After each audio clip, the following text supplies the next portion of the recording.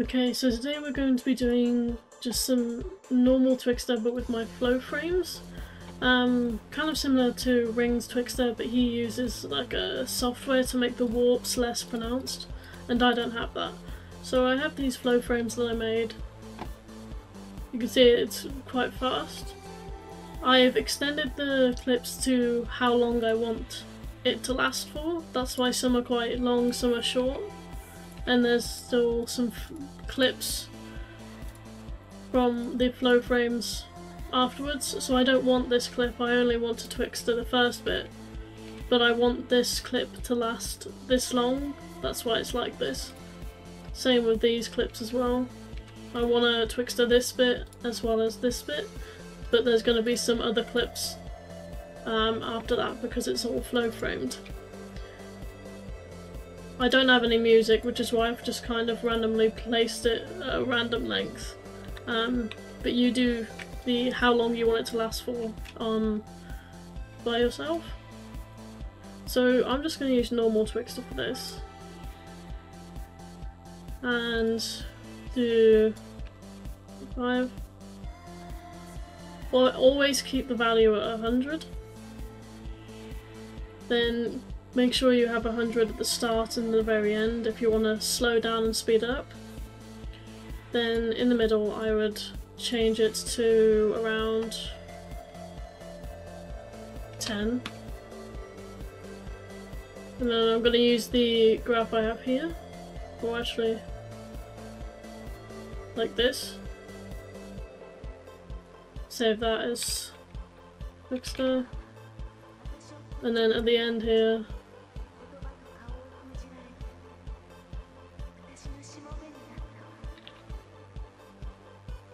Twixtor 2. This. Now we're just going to see how this looks.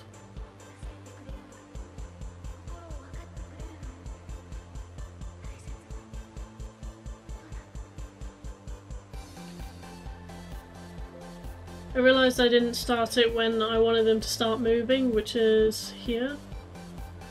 That was my fault because he was just kind of talking here, so I need to move it to where he was moving. Like here. Make it go back to the length it was. Redo it.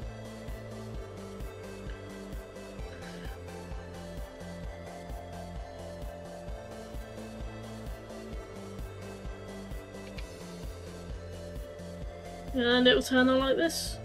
There are some warps in the arms, but when you add like transitions and stuff like that, it won't really be visible. You can also change the blend to motion weighted blend, inverse. You don't really want it as forward. Motion sense all the way at the top. Best.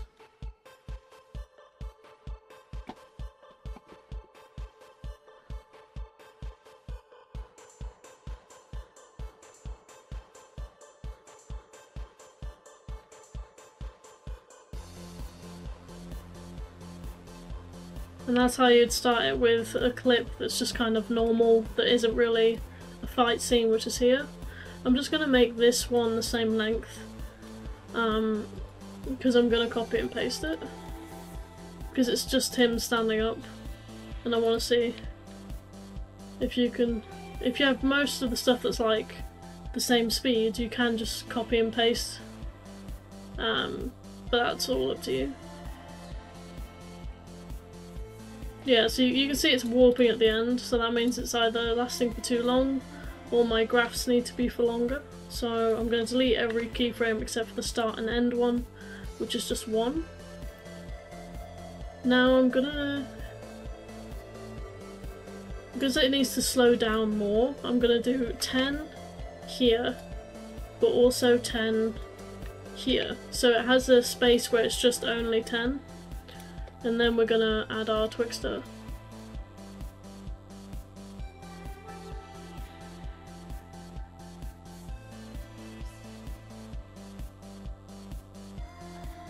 You might experience a glitch where sometimes the keyframe glitches, so you just have to change the value to like 1 beneath, so for example 22 to 21.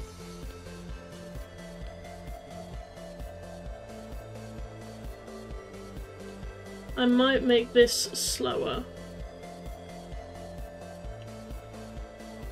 and lower the value to around 5.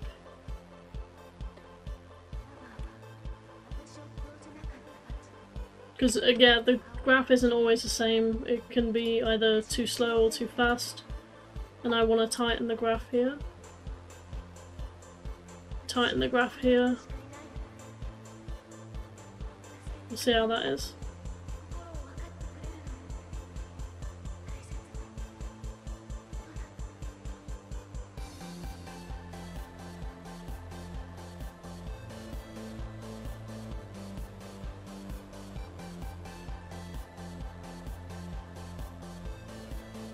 Yeah, this is a lot better.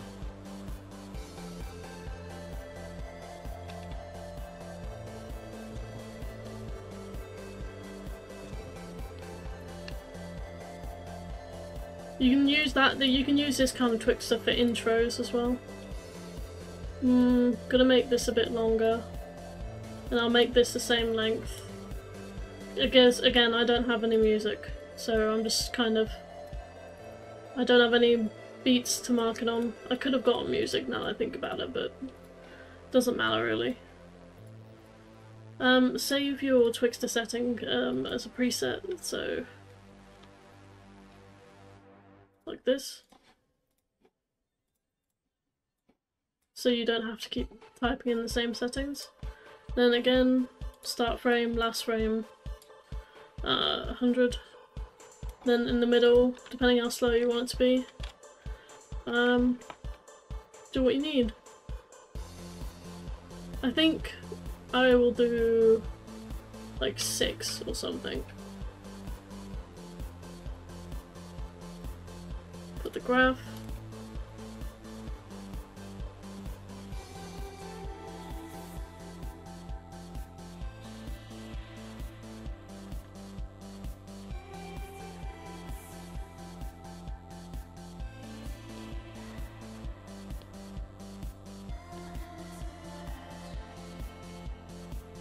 That's good.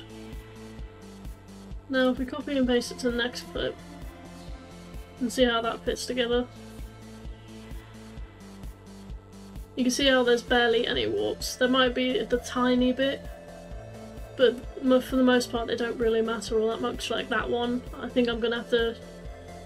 Yep, okay, that one has warp.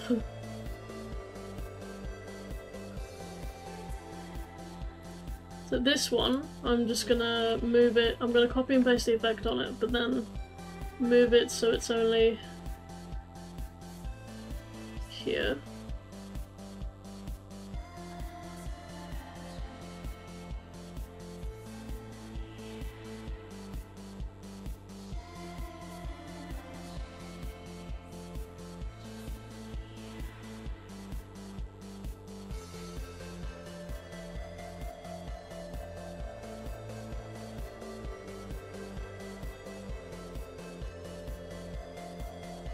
And that's how you do it.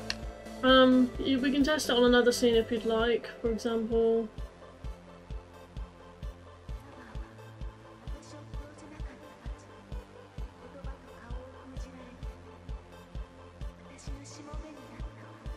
Let's find a scene.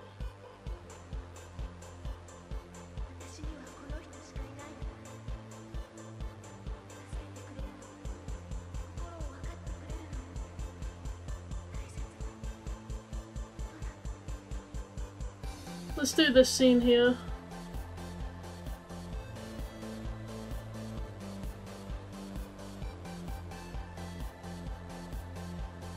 That one. I'm gonna start it at maybe this point to... Actually, now that I think about it, might not. Maybe this one, yeah. This kick scene. Yeah, this is perfect.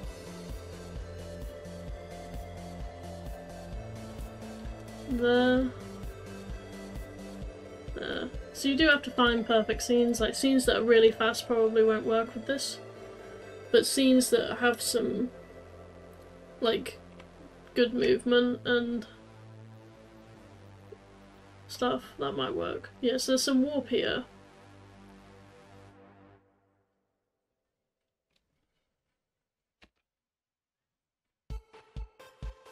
But it's smooth.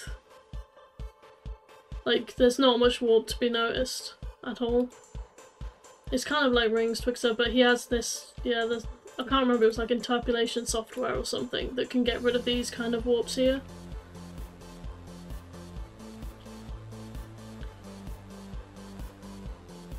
Now if we kind of just see how it all looks together.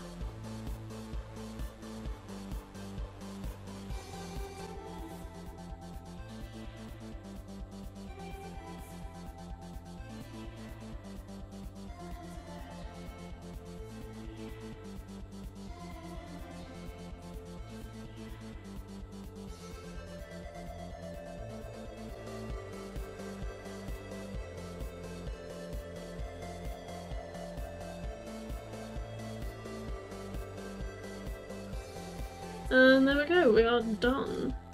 It's quite simple, to be honest. If you use, this is for flow frame Twixtoring. I do already have a method on YouTube for normal, like, clips, but it doesn't really work as well as this does, so it's really all up to you. I hope you enjoyed.